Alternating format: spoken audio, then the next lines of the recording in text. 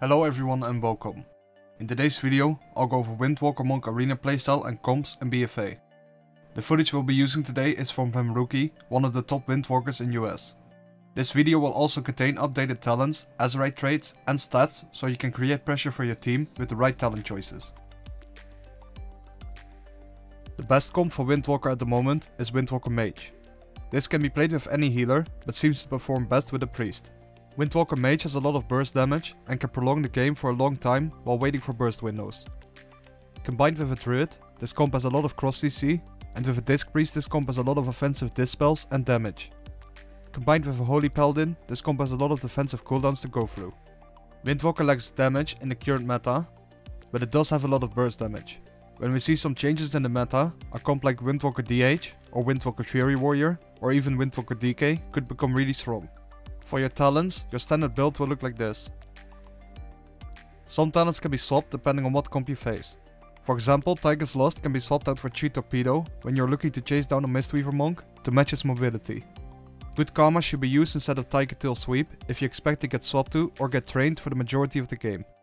Ring of Peace could be picked versus melee cleaves to peel for you or your partners, but it does decrease your own survivability by having a weaker touch of Karma, and less setup because you lose the cooldown reduced from Leg Sweep when speccing out of Tiger Tail Sweep. Inner Strength can be swapped out for Diffuse Magic when facing a Spell Cleave, or for Dampen Harm when facing a burst comp like DH Warrior or Rogue Mage. Diffuse Magic reduces spell damage taken by 60% for 6 seconds and redirects all magical dots active on you back to the caster. Dampen Harm reduces damage taken by 20 to 50% with larger attacks being reduced more. This can be used before a big setup where you won't be able to kite the enemy team. Rushing Jade Wind offers the most stable pressure out of all the talents, but it has a pretty big radius and can easily break CC on targets. When using Rushing Jade Wind, make sure to cancel it if the enemy team stacks and your partners land CC on the enemy healer. Zune can be picked instead of Rushing Jade Wind for more burst but less overall damage. Serenity can be swapped out for Whirling Dragon Punch. In the current meta, Serenity gives the most value, since you can line up burst windows with your team, while Whirling Dragon Punch offers more stable damage. Whirling Dragon Punch could be used when playing with a class that puts out a lot of stable pressure, for example a DH or Fury Warrior. For your PvP talents, you should always play with Gladiator's Medallion, since you can use it both offensively and defensively while rotating cooldowns with your team. There's one PvP talent that should always be picked, which is Fortifying Brew. Fortifying Brew offers you another defensive cooldown and increases your maximum health by 20% and reduces damage taken by 20% for 15 seconds. Now let's take a look at some of the optional PvP talents. When facing a melee cleave, both Grapple Weapon and Heavy-Handed Strikes offer the most value as your second and third PvP talent. Grapple Weapon can be used to disarm an enemy player for 6 seconds, allowing you to peel for your team or to survive enemy burst windows. Heavy-Handed Strikes reduces the damage a target does by 20% for 2 seconds, stacking up to 3 times whenever they're hit by Fist of Fury. This talent offers a lot of value if used during burst windows to reduce the enemy team's damage, since most melee cleaves strain one target and stack for the majority of the game. You can apply this debuff to multiple targets at once versus melee cleaves. When facing a caster cleave, there are 3 talents to choose from: Disabling Reach, Fast Feet and Control the Mists. Disabling Reach increases the range of your slow by 10 yards, making it easier to connect onto casters that can easily kite you, for example mages and elemental shamans. Fast Feet reduces the duration of snares on you by 20% and increases your movement speed by 15% for 3 seconds after being attacked. This talent has good synergy with Disabling Reach and should be used versus casters that will kite you like mages and elemental shaman. If you don't need extra mobility to connect onto a caster, Control the Mists can be used instead of Fast Feet to give you a free instant cast Vivify all feel every 10 seconds. Every chi spent reduces the cooldown of the proc by 2 seconds. For your Azerite traits, your best traits are Swift Roundhouse, Battlefield Focus and Azerite Veins. For the most damage increase, stacking Swift Roundhouse 3 times will give you the most damage increase. You could swap one Swift Roundhouse for Battlefield Focus instead, since it also works for your teammates.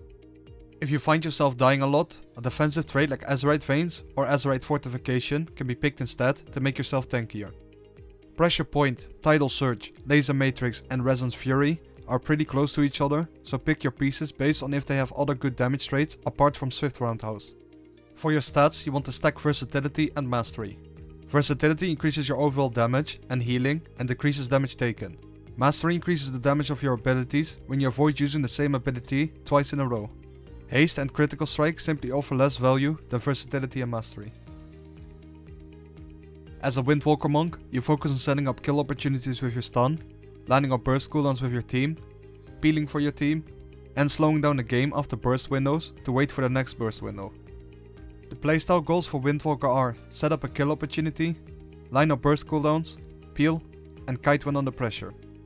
Set up a kill opportunity. Since Fist of Fury no longer stuns the target in BfA, the only way to set up kill opportunities for your team is by using your leg sweep, preferably by stunning multiple targets with it. Since leg sweep stuns anyone within 5 yards, landing a double stun versus a melee cleave should be fairly easy. Against caster cleaves or melee caster teams however, you or your team will have to cover the off target that won't be inside the leg sweep. This can easily be done with your paralysis to stop any interrupt or CC while you burst down the kill target. Another way to set up kill opportunities for your team is by swapping targets when a cooldown has been forced, which allows your team to force even more cooldowns or cleave a team down. Cleaving multiple targets is a good tactic versus Resto Druid, since it forces him to constantly swap his life bloom stacks, which will make it hard to keep up his team. Cleaving can also be good versus Holy Paladins when Blessing of Sacrifice is used by swapping to the Paladin to force even more cooldowns. When setting up a burst window, keep in mind that Paladins have Blessing of Protection and Red Paladins also have Blessing of Sanctuary to remove stuns from their partners. If you know the enemy team will use one of these cooldowns or a trinket to survive, you can save your big cooldowns like Touch of Death or Serenity for another setup. Line up burst cooldowns. Since Windwalker lacks stable damage output but can still burst the target down quickly, it's important to line up cooldowns with your team and wait for the right moment to score a kill. Jumping into the next clip, we can see how Touch of Death can be lined up with your team during an offensive setup to score a kill.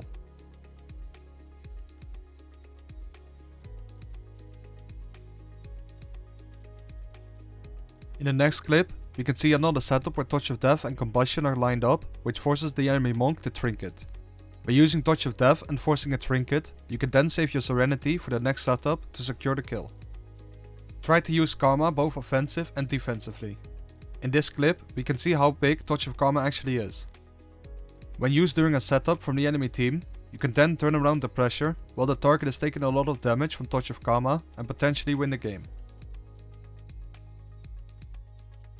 As said before, sometimes delaying your kill window and doing a bait setup is the better option.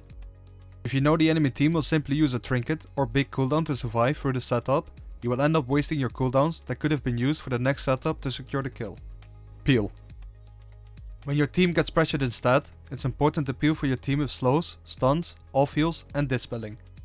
Jumping into the next clip, we can see how your slows are a big part of peeling the enemy team. Since the target gets rooted after using Disable twice in a row, you can peel for your healer and allow him to get away and recover. In the next clip, we can see how you can use Ring of Peace to peel for your partners during offensive setups. When under pressure from the enemy team, you can use your detox to dispel yourself or your partners from poison and disease dots, for example from assassination rogues, or unholy DKs, or survival hunters. Jumping into the next clip, we can see how you can use Tiger's Lust to get your healer out of CC like Root Beam. The Paladin gets rooted inside the Solar Beam, and by using Tiger's Lust on the Paladin, he can run out of the beam.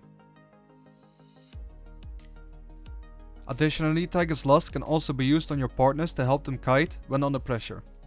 Jumping into the next clip, we can see how you can use your leg sweep to peel when your team is under a lot of pressure. Remember that if you use your leg sweep defensively, you won't be able to set up an offensive setup for a while, so this should be your last resort. Grapple Weapon can also be used to peel a melee DPS of yourself or your team. In this clip we can see how to peel for yourself with Ring of Peace. The healer sits through a big CC chain, but by kiting and using Ring of Peace before the enemy team connects, you can line of sight and survive a big setup from the enemy team. Kite when under pressure. When you're under pressure instead, you can use your mobility to kite while your team peels for you. Windwalker has received a lot of nerfs to the defensive toolkit and defensive cooldowns, so rotating cooldowns and kiting is way more important than it was before BfA. In the next clip, we can see how you can use your Flying Serpent kick to kite the enemy team while your healer sits in CC. When the enemy team connects, you can then use your Transcendence to port to safety if your healer didn't manage to top you yet. Additionally, you can also use your Tiger's Lust to kite if you're still in trouble after using your rolls, Transcendence and Flying Serpent kick. When kiting, make sure to communicate with your team if you're fine or not. If you get caught in a stun behind a pillar with no trinket or defensive cooldowns, it could be the end of the game. Since Windwalker Mage is your go-to comp, you will score kills in burst windows while getting CC onto the enemy healer. Once you did a setup, it's important that you slow down the game and make it hard for the enemy team to do their setup. In other words, be disruptive to the enemy team. In the next clip, we can see how you can slow down the game. After doing a setup, the enemy team will look to do their setup. By kicking CC or big damage abilities and slowing the enemy team, you can prevent the enemy team from doing their setup. Jumping into the next clip, we can see how to stop the enemy team on their offensive cooldowns. The warrior pops avatar, and immediately we can see the enemy team is getting slowed and CC'd to avoid taking any damage on his cooldowns. In the next clip, we can see how you can use Ring of Peace to counter the enemy team during their setup.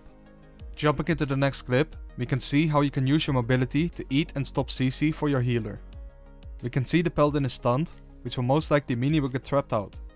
By using your mobility, you can eat CC like traps for your healer to prevent the enemy team from creating pressure. Shortly after, the priest moves in for a fear, but by using your slow before the priest reaches your healer, you can stop the fear from landing. You won't be able to eat CC for your healer all the time, but if you're able to do so, it can slow down the game and save a lot of cooldowns for your team. That's gonna be it for this guide, guys. Please leave a plus skill if you enjoyed it and let me know what you think in the comments, and I'll see you guys next time.